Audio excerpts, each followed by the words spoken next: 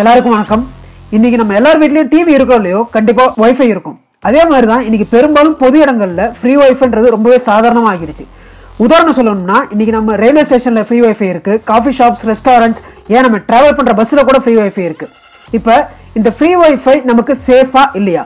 Free wifi use பண்ணி நம்ம ஆன்லைனில் ஏதாவது பர்ச்சேஸ் பண்ணுறோம்னு வச்சுக்கோங்க, அதனால நம்ம பேங்க் அக்கௌண்ட்டுக்கு ஏதாவது ப்ராப்ளம் வருமானு கேட்டிங்கன்னா, ஒருவேளை நீங்கள் யூஸ் பண்ணுற ஃப்ரீ வைஃபை ஹேக்கர்ஸால் கிரியேட் பண்ணப்பட்ட ஃபேக் வைஃபையாக இருந்தால் உங்கள் அக்கௌண்ட்டில் இருக்கிற பணம் ஒட்டுமொத்தமாக திருடு போகிறதுக்கு 100% வாய்ப்பு இருக்குது. அப்போ ஃப்ரீ வைஃபையை நம்ம மொபைலுக்கோ சிஸ்டம்க்கோ கனெக்ட் பண்ணுறப்ப அதை எப்படி நம்ம சேஃபாக யூஸ் பண்ணணுன்றதை பற்றின ஒரு 10 வழிகளை தான் நான் இன்றைக்கி சொல்ல போகிறேன். வாங்க பார்க்கலாம். நம்பர் 1, உங்க பேங்க் சம்பந்தப்பட்ட எந்த ஒரு விஷயங்களையும் நீங்க பண்ணவே கூடாது. நீங்க ஃப்ரீ வைஃபைல கனெக்ட் ஆகியிருக்கும் போது இன்டர்நெட் பேங்கிங்கோ அல்லது மொபைல் பேங்கிங்கோ கண்டிப்பா யூஸ் பண்ணாதீங்க. அது போல உங்க டெபிட் கார்டு அல்லது கிரெடிட் கார்டு நம்பர்ஸை யூஸ் பண்ணி பர்ச்சேஸ் பண்றதும் பண்ணவே கூடாது. அப்படி உங்களுக்கு தேவை இருந்தா நீங்க மொபைல் நெட்வொர்க்கை தான் யூஸ் பண்ணணும். மொபைல் நெட்வொர்க் யூஸ் பண்றதுனால உங்களோட தனிப்பட்ட எந்த ஒரு தகவல்களும் திருடு போகாம தடுக்கலாம்.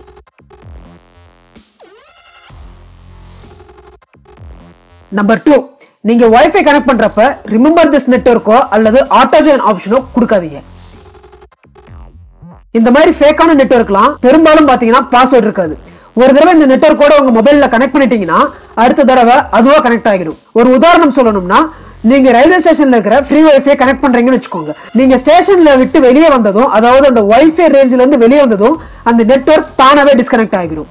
அதே மாதிரி நீங்க அடுத்த தடவை அந்த ஸ்டேஷனுக்குள்ள போறப்ப உங்க மொபைல்ல வைஃபை ஆப்ஷன் எனேபிளா இருந்தா அந்த நெட்வொர்க் உங்க மொபைல் கூட தானாவே கனெக்ட் ஆகிடும். இப்போ நீங்க ஸ்டேஷன்ல connect பண்ணிருந்த network name Tambaram station வச்சுக்கோங்க, அதே நேம்ல ஹேக்கர்ஸால நெட்வொர்க்கை கிரியேட் பண்ணி உங்க மொபைலை ஈஸியா கனெக்ட் பண்ணிட முடியும். அதனால எப்பவுமே வைஃபை கனெக்ட் பண்றப்ப ரிமெம்பர் நெட்வொர்க் ஆப்ஷன் கொடுக்காதீங்க. ஒன்ஸ் நீங்க அதை யூஸ் பண்ணிட்டீங்கன்னா நீங்க மேனுவலா போய் உங்களோட மொபைல்ல ஃபர்கெட் திஸ் நெட்வொர்க் அப்படின்ற ஒரு ஆப்ஷன் இருக்கும், அதை யூஸ் பண்ணி ரிமூவ் பண்ணிடுங்க.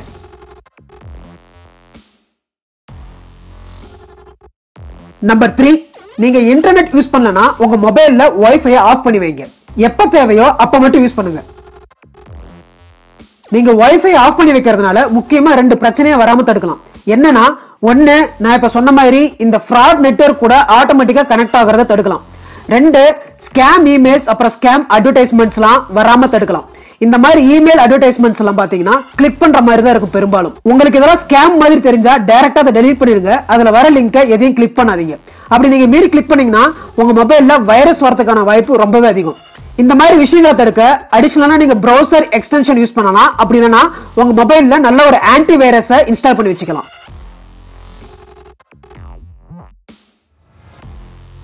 நம்பர் 4, VPN, அதாவது விர்ச்சுவல் பிரைவேட் நெட்வொர்க்கை யூஸ் பண்ணி கனெக்ட் பண்ணுங்க.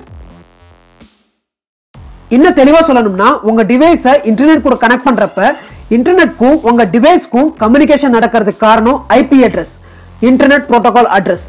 இது நம்மளோட போனையும் சிஸ்டமையும் ஐடென்டிஃபை பண்ண யூஸ் ஆகிற நம்பரால உருவாக்கப்பட்ட ஒரு லேபிள். இதை பேஸா வச்சுதான் நம்ம இன்டர்நெட் கூட கனெக்ட் பண்றோம், கம்யூனிகேட்டும் பண்றோம். இப்ப ஐபி அட்ரஸ் என்னன்னு புரிஞ்சிருக்கும்னு நினைக்கிறேன்.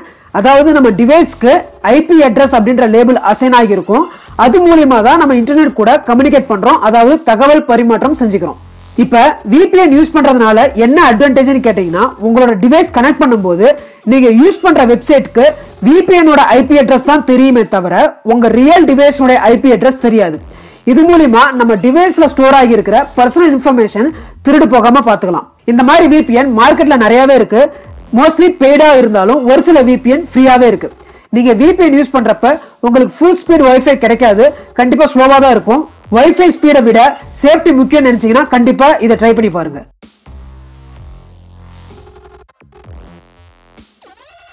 நம்பர் 5, நீங்க கனெக்ட் பண்ற நெட்வொர்க் உடைய நேமை செக் பண்ணுங்க. உதாரணம் சொல்லணும்னா, நீங்க ஒரு காஃபி ஷாப் போறப்ப அங்க கிடைக்கிற ஃப்ரீ வைஃபைனுடைய நேம் AB ஷாப்னு வச்சுக்கோங்க. அதே இடத்துல உங்களுக்கு இன்னொரு வைஃபை கிடைக்குது, அதனுடைய பேரு AB_ஷாப்னு வச்சுக்கோங்க. இப்ப இது ரெண்டுடைய நேமும் ஒரே மாதிரியே இருக்கு. ஒரே வித்தியாசம் அந்த எழுத்துக்கு நடுவுல வர அண்டர்ஸ்கோர் மட்டும்தான். AB ஷாப்ன்றது ரியல் வைஃபை, ஆனா AB_ஷாப்ன்றது ஃபேக் வைஃபை. இது ரெண்டுக்குள்ள வித்தியாசம் பாத்தீங்கன்னா, ரியல் நெட்வொர்க்குக்கு பாஸ்வேர்ட் ஆத்தென்டிகேஷன் இருக்கும், அதே போல அது பேமெண்ட் சம்பந்தப்பட்ட விஷயங்களுக்கு மட்டும் தான் யூஸ் பண்ண முடியும். ஆனா இந்த ஃபேக் வைஃபையை நீங்க எதுக்கு வேணா யூஸ் பண்ற மாதிரி இருக்கும். சோ இந்த மாதிரி ஃப்ரீ வைஃபையை கனெக்ட் பண்றப்ப முதல்ல அந்த இடத்துடைய ஓனர் கிட்ட வைஃபை நேம் என்னன்றதை கேட்டு தெரிஞ்சிட்டு கனெக்ட் பண்ணுங்க. நம்பர் 6, நீங்க கனெக்ட் பண்ற வைஃபை பாஸ்வேர்ட் ஆத்தென்டிகேஷன் உள்ள வைஃபையை கனெக்ட் பண்ணுங்க. நான் முன்னாடியே சொன்ன மாதிரி எந்த பாஸ்வேர்டும் கேட்காம நெட்வொர்க் கனெக்ட் பண்ண முடிஞ்சா பெரும்பாலும் அது ஃப்ராட் நெட்வொர்க்காக தான் இருக்கும். சேஃபா இருக்கணும்னா எந்த நெட்வொர்க் பாஸ்வேர்ட் ப்ரொடெக்டடோ அந்த நெட்வொர்க்கை சூஸ் பண்ணி கனெக்ட் பண்ணுங்க. உதாரணத்துக்கு ப்ரொடெக்டட் நெட்வொர்க்கை கனெக்ட் பண்றப்ப உங்களுக்கு ஒன் டைம் பாஸ்வேர்ட் மாதிரி டெக்ஸ்ட் மெசேஜ் மொபைலுக்கு வரும். அதை யூஸ் பண்ணி நெட்வொர்க் கனெக்ட் பண்ற மாதிரி இருக்கும். இந்த மாதிரி நெட்வொர்க்லாம் மற்றதை கம்பேர் பண்ணும்போது ரொம்பவே சேஃபான நெட்வொர்க்னே சொல்லலாம்.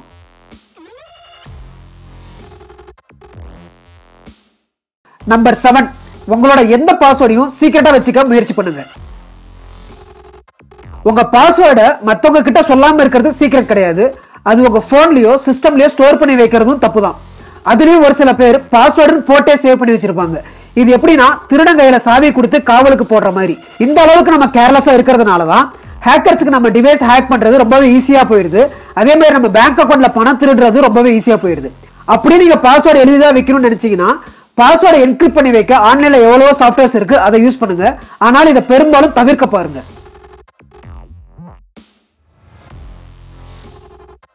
நம்பர் 8, ஒரு நல்ல ஆன்டிவைரஸை இன்ஸ்டால் பண்ணிக்கோங்க.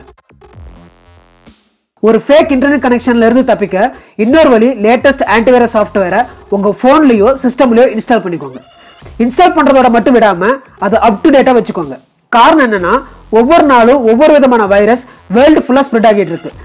இதனால தான் நம்ம எந்த ஆன்டிவைரஸ் யூஸ் பண்ணாலும் அதை அப் டு டேட்டா வச்சுக்கணும். இந்த மாதிரி ஆன்டிவைரஸ் போடுறதுனால இன்னொரு அட்வான்டேஜ் என்னன்னு கேட்டீங்கன்னா ஃபேக் ஹாட்ஸ்பாட் நெட்வொர்க்ஸ் கனெக்ட் ஆகிறப்ப உங்களுக்கு வார்னிங் கொடுக்கும். அதுக்கு மேல ஆட்டோமேட்டிக்கா கனெக்ட் ஆகிறத தடுக்கவும் செய்யும்.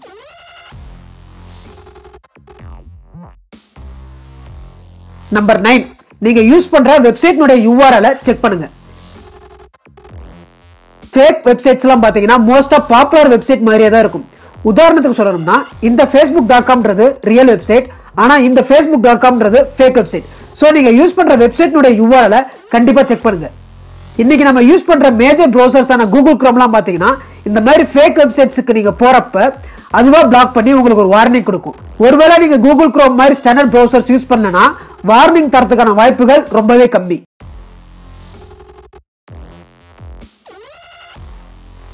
நம்பர் 10, சேஃபான வெப்சைட்டை யூஸ் பண்ணுங்க. சேஃப் கனெக்ஷன்றது பெருசா ஒண்ணும் இல்ல. நீங்க யூஸ் பண்ற வெப்சைட்னுடைய URL HTTP இல்லாம HTTPSன்றதுல ஆரம்பிக்கும். இப்படி ஸ்டார்ட் ஆகிற எந்த வெப்சைட்டுமே செக்யூர்டு வெப்சைட்ஸ்னு அர்த்தம். உதாரணத்துக்கு Facebook, YouTube, Google எல்லாமே பாத்தீங்கன்னா HTTPSல தான் ஸ்டார்ட் ஆகும். அதே மாதிரி தான் எந்த ஒரு பேங்க் வெப்சைட்டும் HTTPSல தான் ஸ்டார்ட் ஆகும்.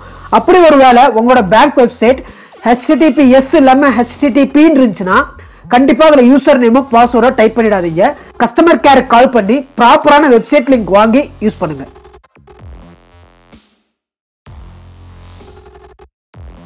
இந்த 10 ஸ்டெப்ஸையும் ஃபாலோ பண்ணீங்கனாலே மோஸ்டா உங்க பர்சனல் இன்ஃபர்மேஷன் திருடு போகாம தடுக்கலாம்.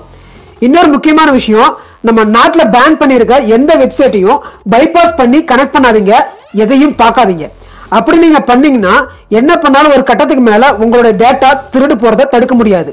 சோ இன்டர்நெட்டை சேஃபா யூஸ் பண்ண பழகிக்கோங்க. இந்த பதிவு உங்களுக்கு பிடிச்சிருந்தா உங்க நண்பர்களுக்கோ உங்க உறவினர்களுக்கோ தெரியப்படுத்தணும்னு விரும்புனீங்கன்னா கண்டிப்பா அதை ஷேர் பண்ணுங்க. இது போல நிறைய social awareness videos, healthy tips and interesting facts about the world பத்தின வீடியோஸ்லாம் பார்க்க மறக்காம நம்ம மிஸ்டர் அண்ட் மிஸ்ஸஸ் இன்ஜினியர் சேனலை சப்ஸ்கிரைப் பண்ணுங்க. மீண்டும் இன்னொரு பதிவில் சந்திப்போம். நன்றி.